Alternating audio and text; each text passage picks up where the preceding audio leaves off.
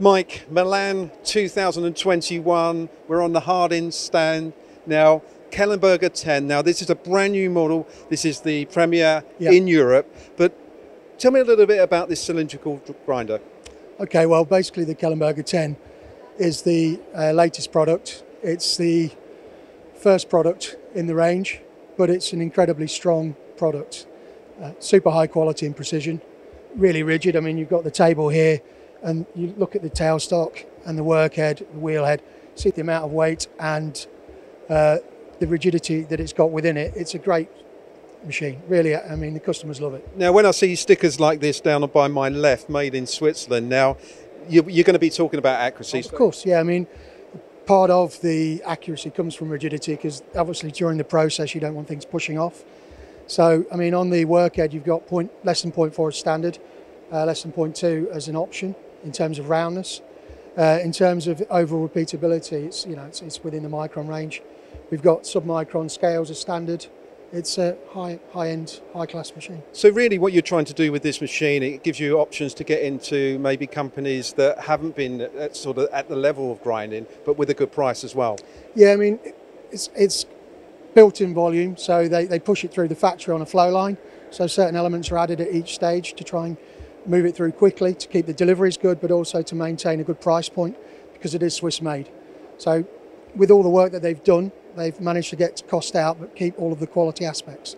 Looking at the way that you've actually built this machine, is it quite universal for most industries? Yeah. It's got a B-axis, so you can rotate between the wheels. Here we have a threading wheel, for example, on the left-hand side. On the right-hand side we have a wheel which will do faces and diameters, or both at the same time, shoulder and face. And then behind us we've got the internal spindle. So you've also got that flexibility to be able to do internal, external and facing. And when you look at the UK and Irish market that you represent, do you see any main sectors that you could sell this machine into?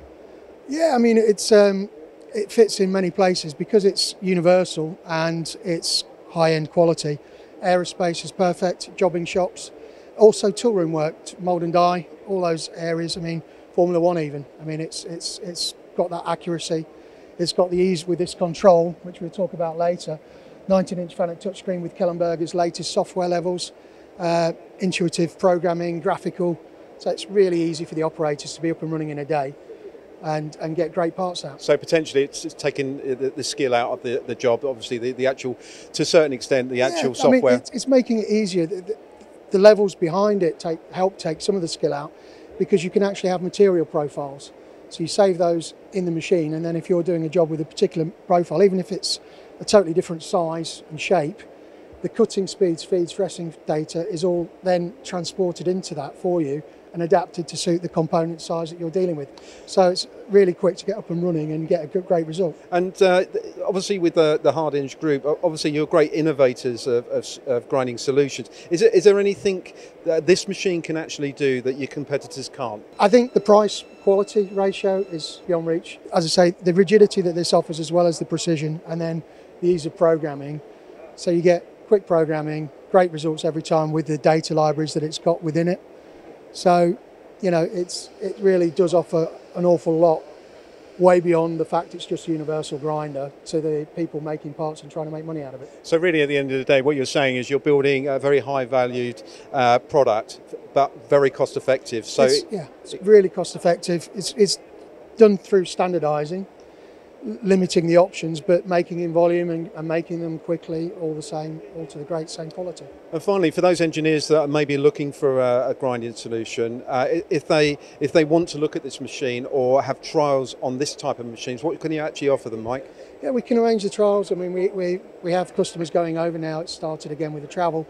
So, you know, in a couple of weeks I'm back over in Switzerland with customers from the UK doing some acceptance. We were there, I was there a few weeks ago, doing an acceptance on a job. So yeah, it's up and running easily. We also have some customers some of which we can go to and some of which we can't, obviously, depending on the type of work they're doing. So there's a good ratio mix.